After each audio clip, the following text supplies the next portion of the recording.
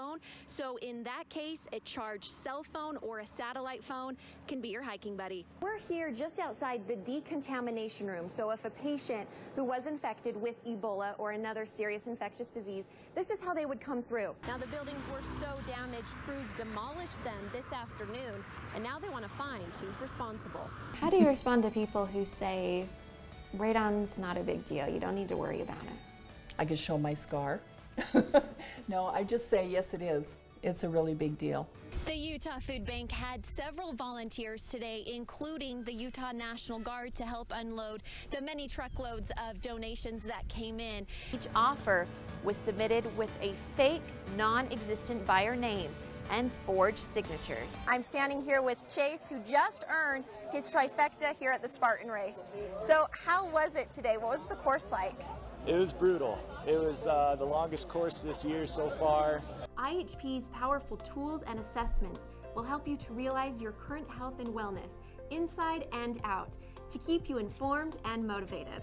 These people spent 15 hours in 70-degree water before they were found. They were cold and suffering from hypothermia.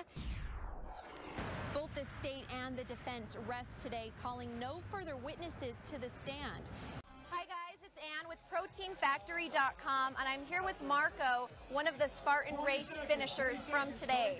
So Marco, what was the race like for you? How tough was it? It was definitely tough. I'm used to running, more miles and everything. Crews drilled in one location down 41 feet and found nothing but sand and gravel. Like the title of this family history book indicates, this small property is the last orchard on Orchard Drive. And how did this happen? Well, Questar Gas says it made a mistake in shutting off the woman's service. The principal base in Meridian in Utah is right here in downtown Salt Lake City at this street corner. From this point, most land is described or measured.